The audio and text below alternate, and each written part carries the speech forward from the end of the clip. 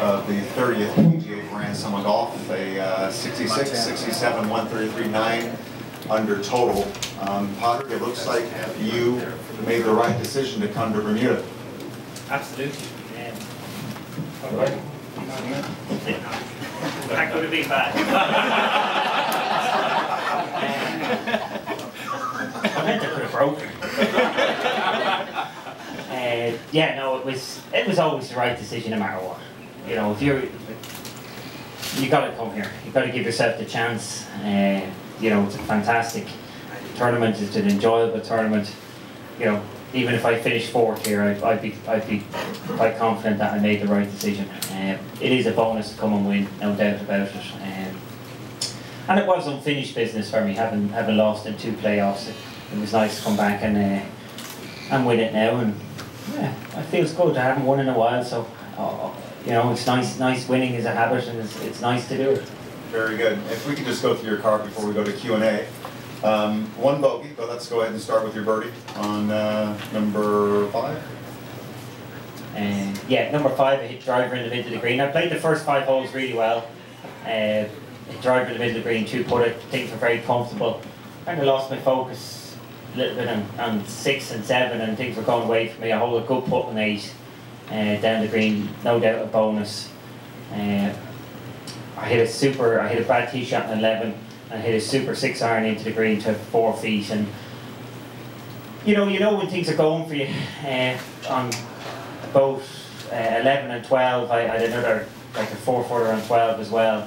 And both times the guys in front of me hit putts and missed, and essentially read the putt for me, so there was no questioning the line or any doubt in me. And then obviously following up with another birdie on 13, I hit my nicest shot of the day. I hit 6-iron in there to about 10 feet. And from there on, it was very much trying to batten down the hatches and get to the clubhouse. You know, I think I was 4 shots ahead at that stage. I think things might have been different on 15 if Webb holds his putt. I obviously only had a 2-shot lead coming into 16, which is a treacherous hole. But yeah, it was a bonus to still have a 3-shot lead, and then, you know, once I hold my putt on 17 or on 16, I felt it was all over at that stage. It was just a question of getting the last 2 holes played without too much harm, too much damage being done. And it's always nice to have 3 putts to win a tournament, and if you have 3, take them. John. Yeah, Padraig, I would imagine winning any tournament has got to be good for the confidence. Can you just talk about how good it feels to win again, and you know, getting close to ending the year on a good note like this? It's very important to win. There's no doubt about it, and the feelings I would have out there, you know, today in the 18 holes, it's the exact same feelings as you would have on a Sunday, because I've got a 2-shot lead. I'm trying to protect the lead somewhat. I know I need to make some birdies to move forward. It's exactly like any Sunday, you don't want to mess up, and yet you still have to play some good golf. And definitely out there, you know, at times I had to remind myself not to be too cautious. At times I had to, you know, try and be aggressive and try and make the birdies. And you know, you can't wait for other guys to make mistakes. You've got to go forward. And I got a nice run, as I said, in the middle of the round, the 3 birdies, and for me that closed it out. That was very important, and it was a question. I suppose tee shot in 15 and the tee shot in 16 are difficult after that, but at least with a 3-shot lead, I knew I didn't have to chase anything, and you know, it was nice to hit 2 good tee shots in those holes, I suppose, and on 17 as well. So really, it was a question of getting to the clubhouse at that stage. Follow up. Yeah, could you talk about the putt on number 8? And we heard there was a little chuckle in there. It looked like the guys were looking off the ocean. And, yeah, when I was... and how far was it? I'd say it was 35 feet. I hit a lovely tee shot, and I was a little bit unlucky. It just pitched at the top of the slope and came back rather than getting over the slope. But, you know, as I'm doing my work and reading the putt, the three boys and their caddies are all discussing the water and looking out there, and I felt very lonely. And I kept telling myself, right, come on, do your job, focus here. And like anything else, you try and do it and put the thoughts out of your mind. So when I hold the putt, I says, well, now I can go and enjoy the ocean. and I walked right up there and stood and had a look and took it all in, because you do want to take things like that in on the golf course, but obviously at times you have to be focused and not getting distracted. So like a good example for me at 18, you know, once I was on the green, I could, well, certainly when Webb didn't chip in, I could certainly enjoy the end of the round and take it in, whereas if I had to two-putt the last, you know, you really would have to keep your head down and not be, you know, smelling the roses, let's say. And that was a perfect case on that 8th hole, because it is as beautiful a scenic a spot you could find anywhere in the world. And when you've made a birdie and hold it on putt, it's even nicer. It's hard to believe. Jim? How big was the up and down out of the bunker at 6? You know, yeah, I felt comfortable enough that I would get up and down there, even though, but when I went up, I had a bad stance, so it was a bit awkward. You know, my bunker play has been good this year, so I didn't feel too bad about that. In terms of momentum for me during the day, like I didn't make a bogey onto the last, and as I said, I had 3-4 at the last, so I didn't even realise I hadn't made a bogey onto that stage. But I think the putting age was very big, no doubt about it, and the second shot into 11 were the two biggest moments out there for me, and maybe the putt in 16, because it really did close it out in 16. I was really happy to hold that putt in 16, because that's the sort of thing I haven't been doing, so it was nice to hold a putt under pressure. You know, 3-shot lead is very comfortable with those 2 holes to play. Maybe 2 shots wouldn't have been so good, and as it turned out, well, it mightn't have been enough 2 shots, but 3 was plenty.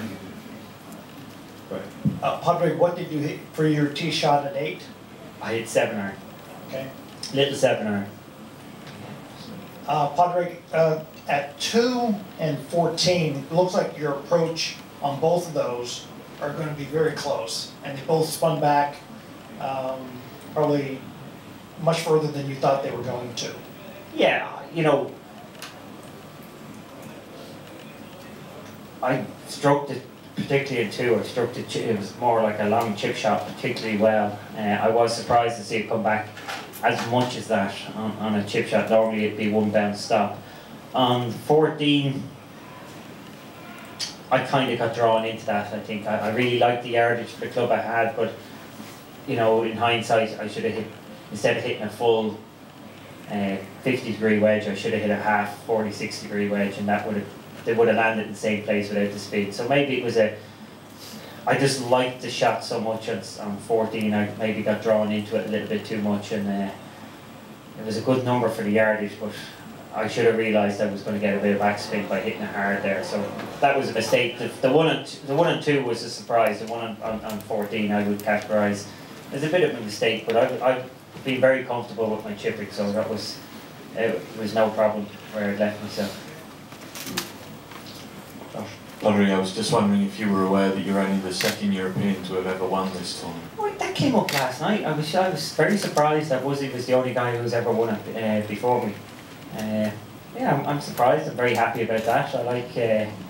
I've set a few European records. It's not quite a record being the 2nd guy, but you know, I'm by Christmas I'll probably make it into some sort of record. So it's you know what? Yeah, I'm surprised that that's the case, considering there's been some great Europeans, and I'm sure they've played many times. But I'm just happy to be the winner this time. Padraig, last night at the champion celebration, you talked about your career, and not unlike many careers, having ups and downs and peaks and valleys, and obviously Augusta's 6 months away, but do you feel yourself now on an upswing, and are you expecting to win a major next year? Expecting to win a major, that would be, well, you'd love to be able to expect to win a major, just like that. It sounds easy saying it. I believe I'm playing really good golf. I believe that there's good stuff in my game already. I believe there's other stuff that I need to tidy up. I see a lot of good things happening, and I do believe that I'm turning the corner into a peak. What those peaks are, we'll wait and see. You know, you could have a beautiful 18 months, and and win half a dozen tournaments but no major. Maybe I could win one major and no other tournaments, and that would still be particularly nice. It'd probably be a better 18 months, to be honest. So you don't know what's going to happen in terms of winning majors. They're not that easy to come by.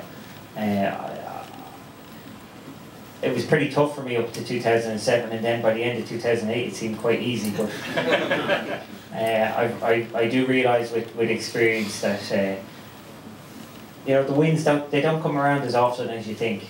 I do believe I'm going into a nice period in my career now. I'm looking forward to some good successes, but we can wait and see. You can't force it. I'm certainly not. You know, I don't think anybody in the game really has the ability to say I'm going to win any particular tournament and that's it. There's more to it than that. You do need your breaks. Just like I said today, I got some nice breaks on 11 and 12 where the guys had puts on similar lines, and you know, they were only 4-footers, but the fact is they were made a lot easier by the fact that the two guys, it was actually Webb and both of them, gave me the line. And you know, it's easy to hold a 4-footer when you don't have any doubt. Question? I was going to ask the same one. Patrick, what was going on the 16th there? I know there's a lot of confusion going there between Bubba and Crowley, and you were trying to sort things out yourself as well. It's very awkward on the tour when you cross you know, when a ball crosses a red hazard or the yellow hazard. It's always difficult to establish the exact point. As it turned out, I probably had the best view. Keegan had turned away. His caddy was pretty confident, and I was confident once the ball had carried up a good distance, you know, and I felt when I got up there, the line was even left of the red stake, and Keegan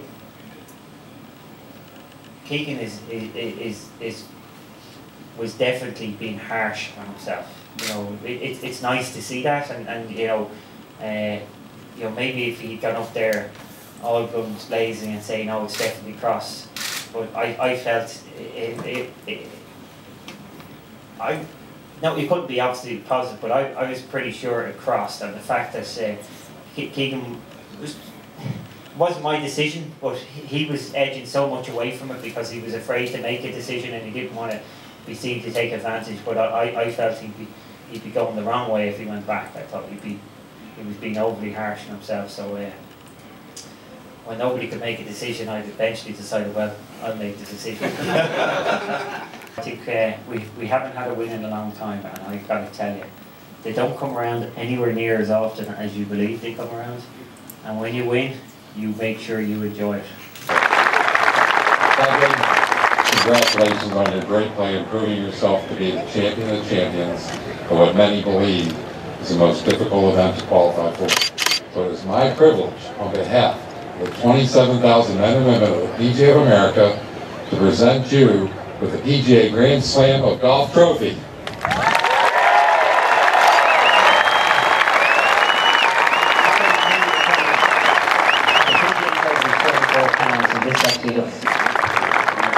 Ladies and gentlemen, this has been a great event.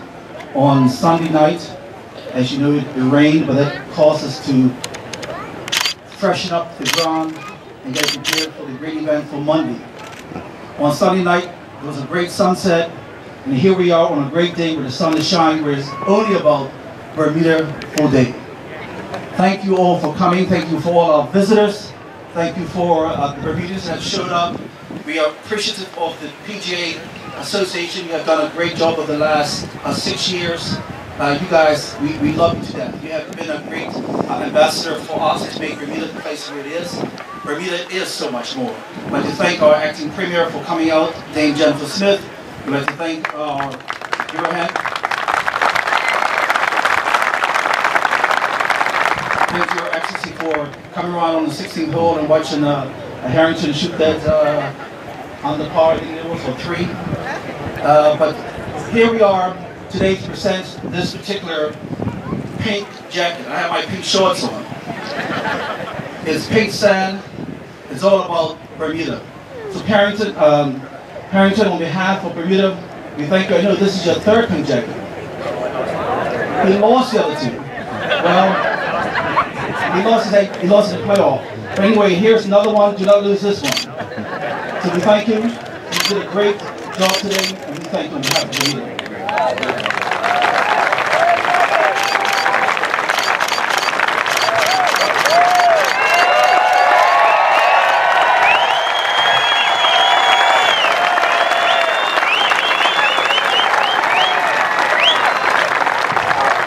Now, ladies and gentlemen, our Grand Slam champion, Padre Garrington.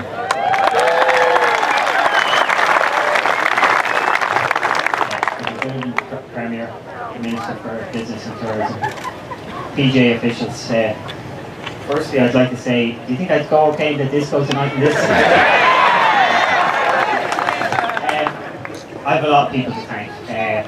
First of all, I'd like to thank the Minister of Tourism and Bermuda Tourism for supporting this event. I come from a small island, but this is even a smaller one. But I do understand, I work with the tourism back in Ireland, and I understand the good job that a tourism body does.